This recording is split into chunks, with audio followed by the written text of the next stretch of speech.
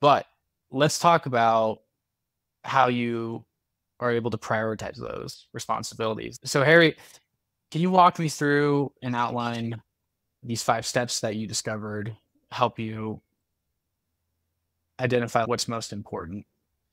Yeah. The first thing I would say is it's just really important to understand I didn't invent these, right? I gave them a name, but I discovered them by talking to a lot of people and by observing my own behavior and my own thinking about what was going on, and then really pressure testing that with other folks while I was working on the book. But if you think about the process of trying to get to an intentional future, you could think about that as closing a gap, right? You've got a present state or an as is state, and you've got a desired state, and there's a gap between there. And sometimes that gap is really big.